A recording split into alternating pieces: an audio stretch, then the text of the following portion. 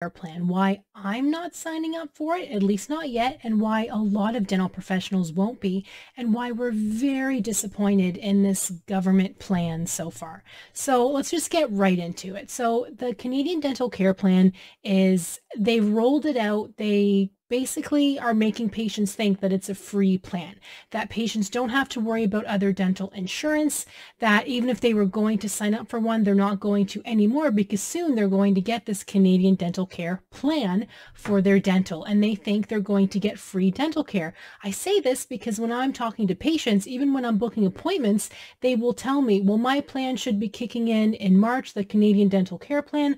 I'm just going to wait until then, so then everything will be covered. And we all kind of thought the same thing as dental professionals. That's what we thought, that our patients would be getting free dental treatment, basically. But you have to think about it. Who's paying for that free dental treatment?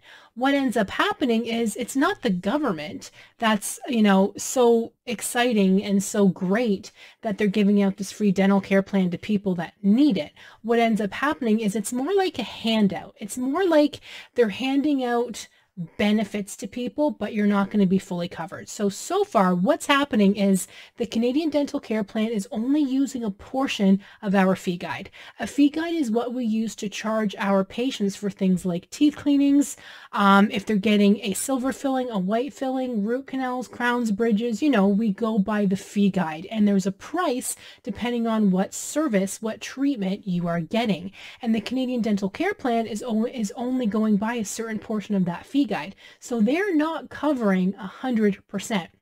What ends up happening in most cases is the patient is going to owe 30%. So no, they don't have to owe 100% of that treatment, but the patient might be owing 30%, depending on a couple things, depending on what they're getting done. But that's not 0%. The patient doesn't have to pay 100%, so that's great, but the patient thinks they're not going to be paying anything. So what the Canadian Dental Care Plan is telling dental professionals is they don't want us to do balanced billing, meaning anything that's left over, the CDC plan, that's what we kind of call it, the CDC plan, what they're not paying us as dental professionals, well, we're not supposed to charge patients that difference. So what ends up happening is we take it at cost, which, just so you know, dental professionals don't mind doing this. We don't mind helping out people. That is part of our ethical responsibility. Is there are different government plans that allow people with low income, other things, to get the dental care that they need. We don't mind taking a pay cut, and we have in the past, and we continue to do so. But when this government plan is saying, oh, we are going to roll out this amazing plan, it's going to be great for people who can't afford dental care, now they'll be able to get those crowns, bridges, teeth cleanings, whatever they need. Well, that's just simply not the case. And what I want people to think about is anything else getting cheaper for us? Like, think of me as a person, not as a dental professional. Is my mortgage any cheaper? No. Interest rates are crazy. I am paying a small fortune for my mortgage, whereas if I just purchased my house a year ago, I'd be paying a lot less. What about my gas? What about my groceries? I go to the store and buy milk, bread, eggs, the basics here, and I'm being charged $2 more or more per item. That's called inflation. Not to mention my car insurance, anything that I need. Let's just say, talking about the business, my business are masks, gloves, lab coats, PPE, my instruments, my tools, my patient education materials, toothbrushes, toothpaste. Are any of that cheaper? Are they giving me a break? Are they writing my expenses off? No. If anything, as dental professionals, we have to pay more. We have more overhead. We have more expenses. So now the CDC plan, the Canadian Dental Care Plan, they're telling us, well, we just want you to write off whatever isn't covered and not charge your patient that. Well, so we don't get, let's just say 30%, of what we should be getting. So we're basically running a charity here. We don't mind doing this every once in a while because that's just what we do as dental professionals. But let's just say we saw every single patient that day who's on the CDC plan.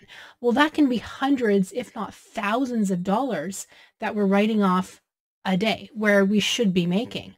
Are they writing off my mortgage, business expenses, anything like that? No, I have to pay more.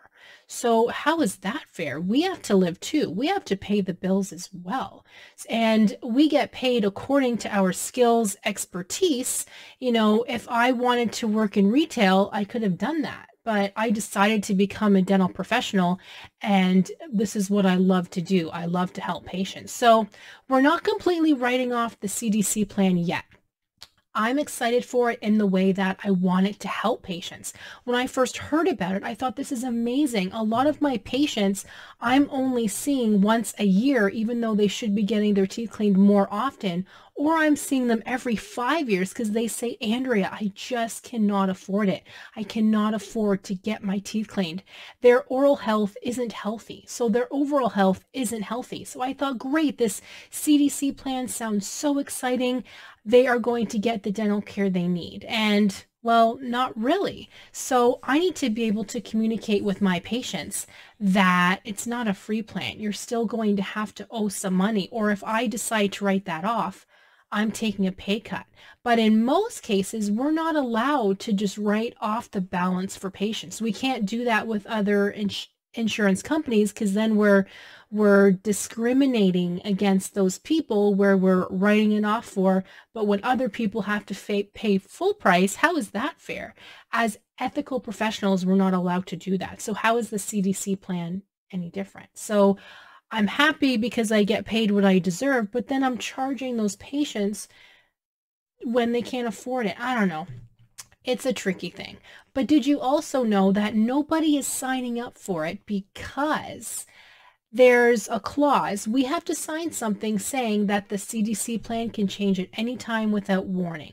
There's also something that says they are allowed to take money out of our bank accounts if they realize down the road that the claim that the money that they paid us isn't correct. If they essentially made a mistake because the CDC plan is going to change down the road. Nobody wants to sign that. We don't have to sign for these other dental insurance companies that they can take money out of our accounts anytime they want. We don't have to sign that. So why would we sign it for the CDC plan? So there's a lot of strange things. I wrote a blog article all about this. I will leave the link for you guys down below. Read through that, comment. I want to know what you guys think. Were you excited about this Canadian dental care plan and then now you're disappointed? Any offices I have called, they basically said, we're not signing up for it until we know more. Like, we need to know more information. So I guess we'll just wait and see. What do you guys think? I'm hoping it's going to get better. I'm hoping they're going to change a lot of things, but ultimately, they need us. This CDC plan needs dental professionals to sign up for their plan and be okay with it. You know, they need to get their votes. You know, this is why they're like, hey, we are going to offer this CDCP plan. They need our votes. You know what I mean? So if dental professionals aren't going to sign up for it, that doesn't look good. It kind of makes, you know, you wonder a little bit, right? So it's a shame. Anyway, definitely check out the blog article. Let me know what you guys think. I'm going to be pondering it for a while, but I will not be signing up until there's some changes being made of this plan. So thank you guys for watching. Let me know if you have any questions, comment below, and I'll see you in the next one.